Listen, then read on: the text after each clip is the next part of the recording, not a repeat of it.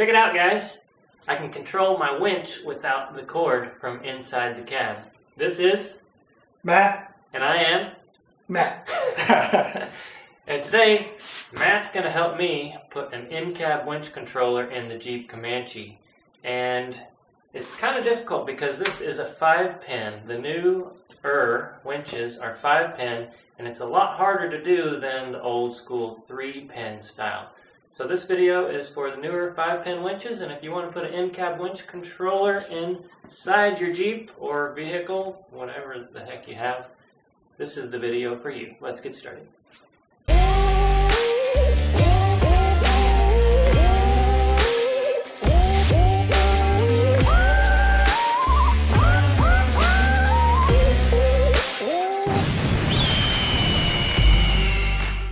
This video is brought to you by WD-40.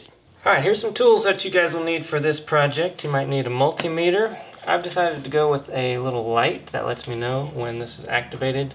We've got a safety switch, a 3-way switch, a fuse, some wire, your winch controller. You might need a Sharpie, and of course a few other tools we'll mention along the way.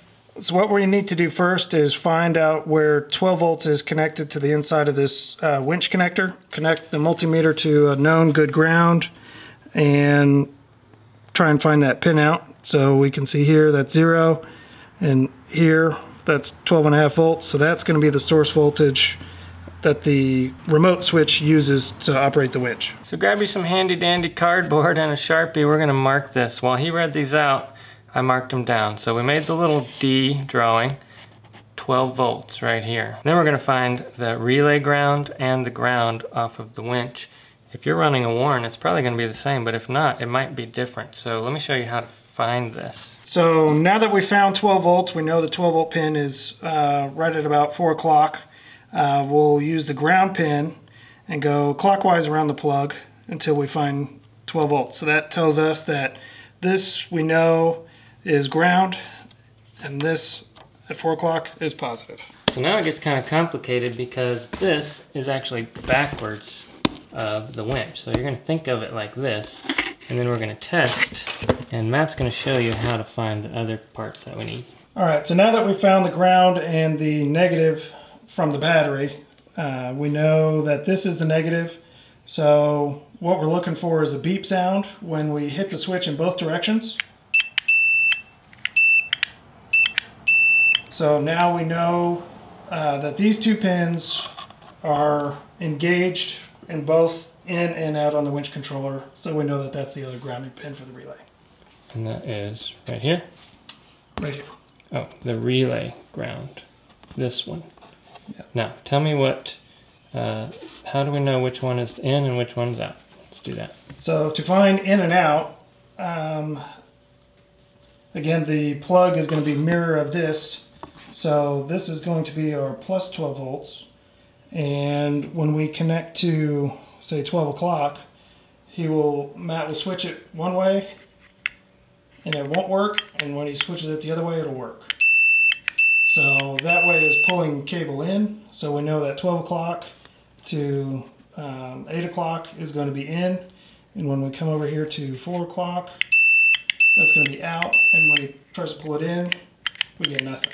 So now we've figured out what each pin does on the wire. Basically, we figured out all this stuff. If you have a Warren winch, it's probably like this, so you can just copy it. Now when you're finding those, you set your doodad up like this. Tell us what this does here. So this symbol that looks like a speaker, anytime that you make connection, it's going to make a beep sound so that you don't have to be staring at it to look for, you know, ohms or something other than OL, which is open loop. Right. Okay. So remember, if this is confusing for you, we're going to turn this around basically and hold it up to here, and then from the other side you can kind of see which one is which because it's a mirror image, right? That's right. These are what all the pins are, and this is from the winch plug view. Wiring 101. This is a smart dude right here.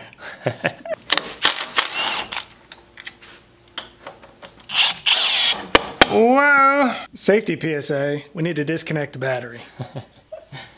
Oops.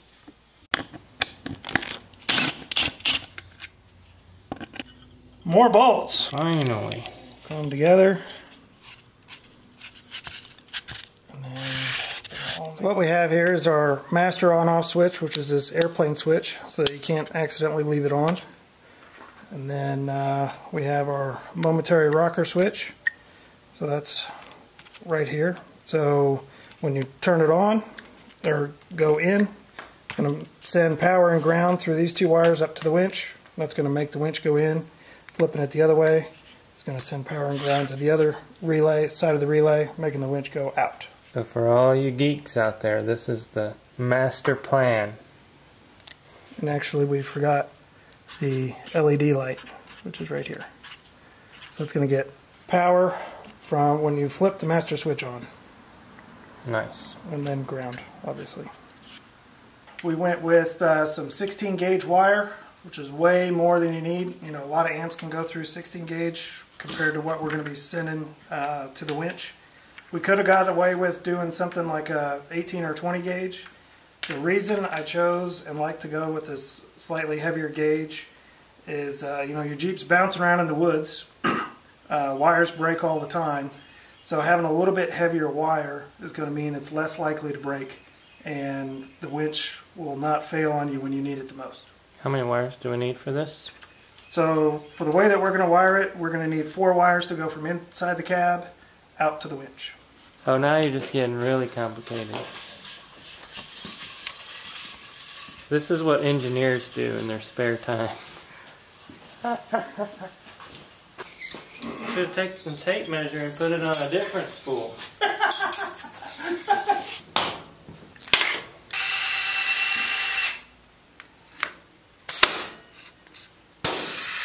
Wow. Isn't that cool?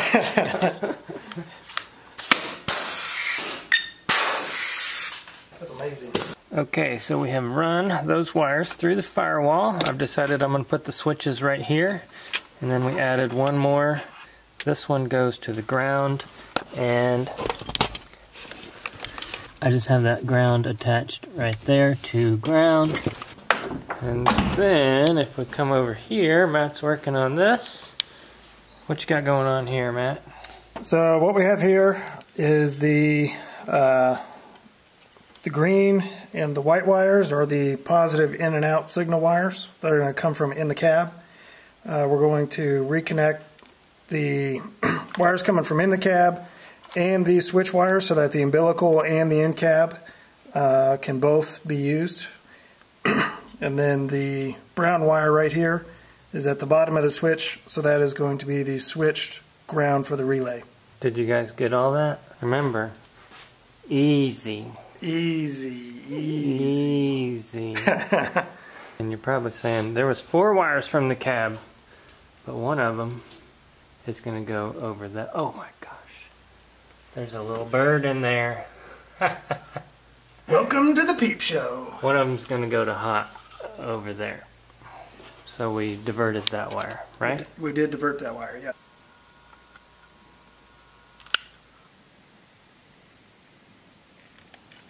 Okay, despite having picked the wrong color wire to use, we did that before we broke into the box. But, okay, all you need to know is where they go to. So the white wire is, what's the white wire? It's going to be in or out. In or out. Black wire is? Ground to the chassis. Red wire is? Positive to the battery.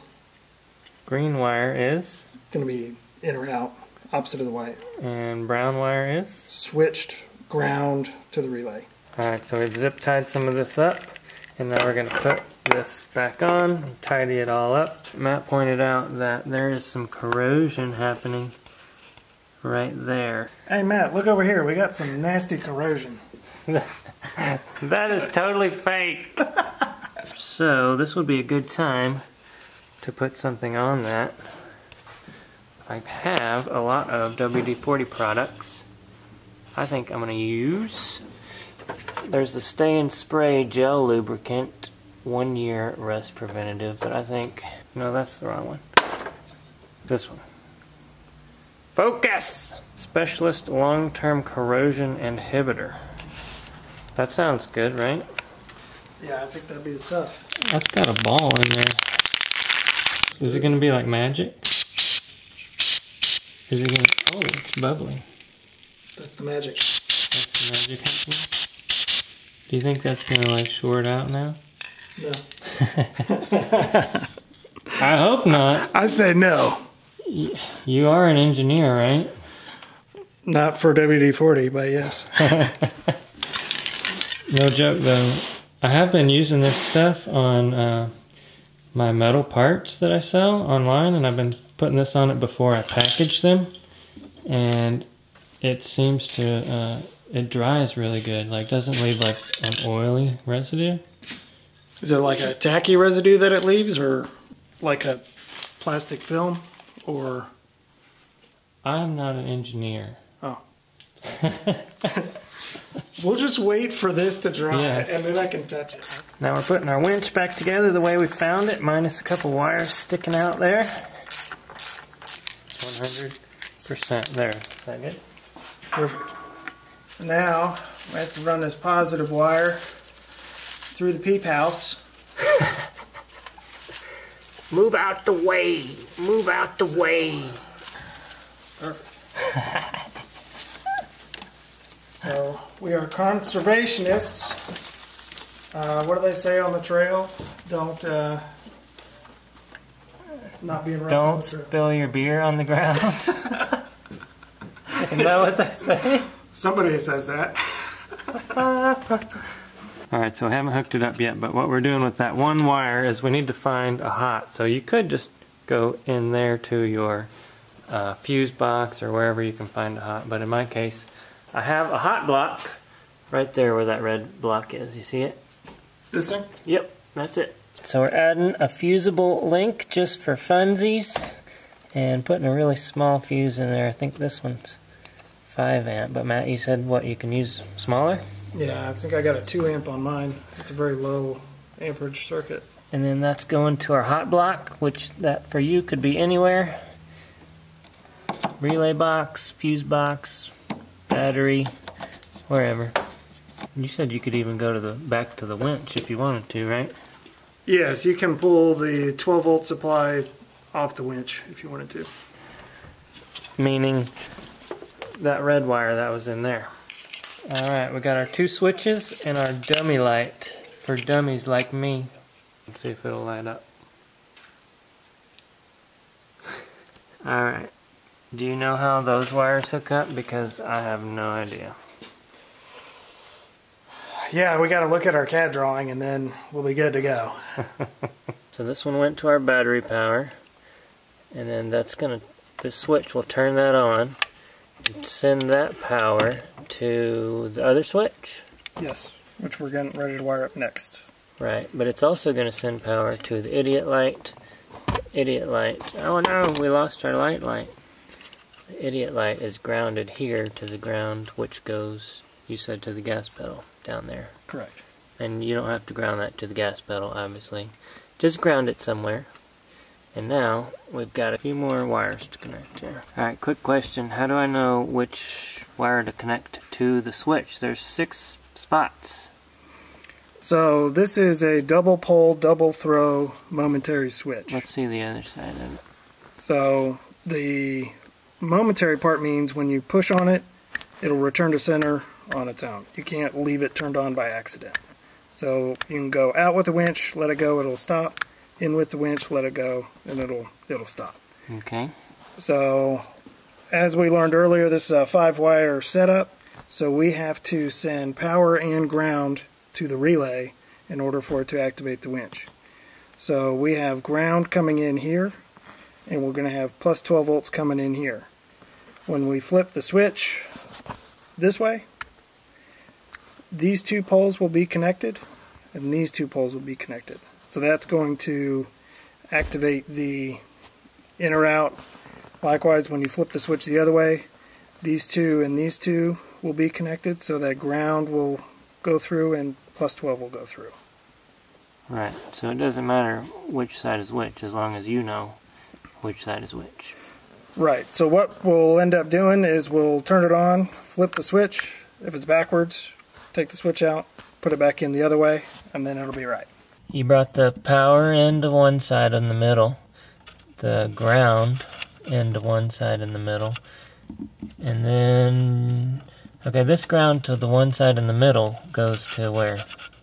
So this is chassis ground that we ran to the gas pedal earlier. Okay. So this is, the center pins are your supply ground and your supply 12 volts. Okay, and so this one, this ground came from the winch, and then you jumpered it over to the other side. And why did we do that?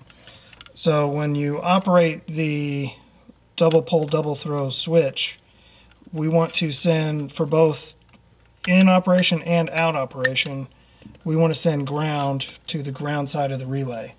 So since we only have one ground coming in, the winch doesn't care where it gets ground from, it just needs ground. So we have our main ground here. When it connects here, it sends ground to the winch. When it connects between these two, it also sends power to the winch. And then, ground to the winch. And then the other two, the blue and the purple, is in and out. Yes. So when you operate the switch one way, you'll have plus 12 volts go down the purple. And that'll be in, we'll say. And when you operate the switch this way, it'll make a connection between the red and the blue, and that'll operate the switch the opposite way. Now I've seen some people inside the Warren winch, they'll splice the brown and the black wires together for a 5-pole. Now why do we not want to do that?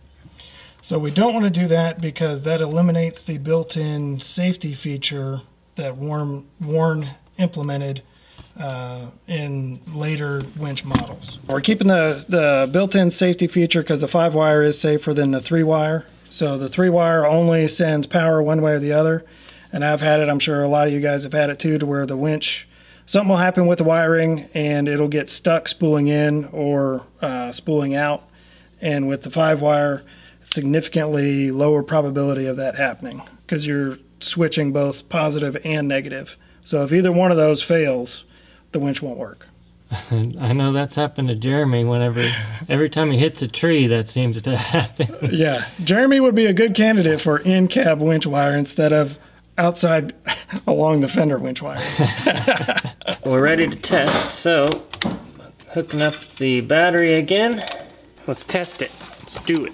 So first test will be the idiot light. Oh yeah. Idiot light works.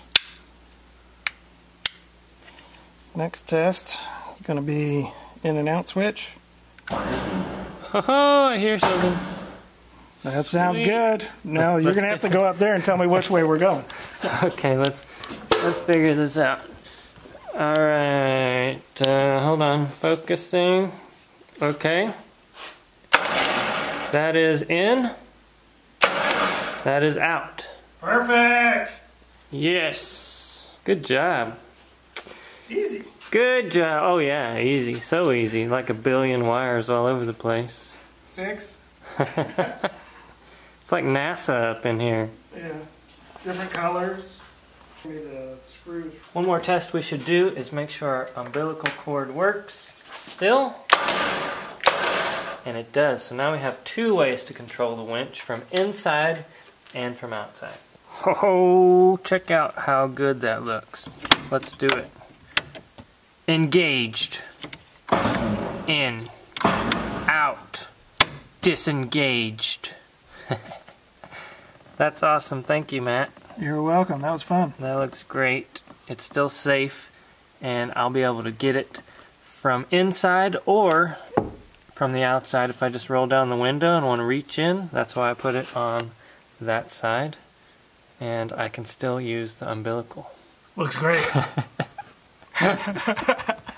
What are you doing in there all sideways? I'm just getting comfortable. Question of the day: what is your favorite winching story, good or bad? Leave it in the comments box down below. I'll also leave links to those switches and where you can find this WD-40 locally down in the description box, so make sure to check that out. This was a great fun project that you guys can do at home. Hopefully we taught you enough to be able to do it yourself, even if you don't have that same winch. Make sure to hit the thumbs up and subscribe. We will see you in the next video.